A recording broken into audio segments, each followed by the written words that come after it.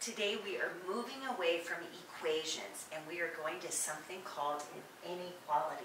So what is an inequality? Well, inequalities are greater than, less than, greater than or equal to, or less than or equal to, and our final inequality could be does not equal. So we are not going to use the equal sign anymore, and we're still going to have things that look like equations.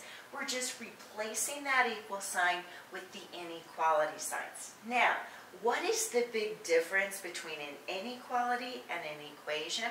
Well, we know in an equation, the variable always has a single solution. That changes with inequalities. In an inequality, the variable can have an infinite number of solutions.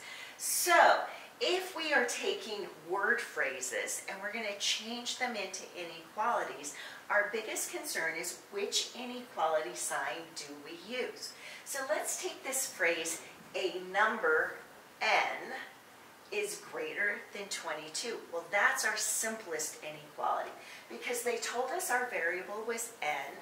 They told us it's greater than. Now remember, the open side always shows the greater than, and we're reading from left to right.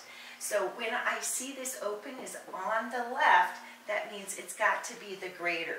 Lots of times kids get confused between which direction we need to go. So that's the simplest one that we can put together. But sometimes they're going to change their wording. So sometimes we might get something that says Sally's age, which is A, is at most 15.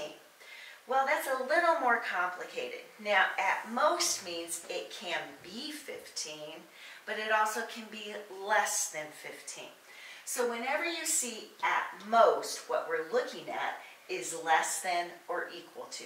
So I'm going to take A as my variable. I'm going to insert my less than or equal to sign, and they told me it was 15. I just added in. Very simple inequality.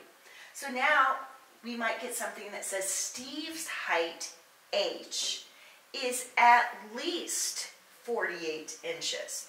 Now, at least makes it a little complicated as well. Now, if we think about it, it can equal 48, but it also can be greater than 48. It just can't be below 48. So whenever you see the words at least, that always tells us it's going to be greater than or equal to. So I would write H is greater than or equal to 48. Now, the last one is an example of not equal to. It says Vera's baby brother's age, B, is not 24 months. So I'm going to take B, I'm going to use the does not equal sign, and I'll just put my 24.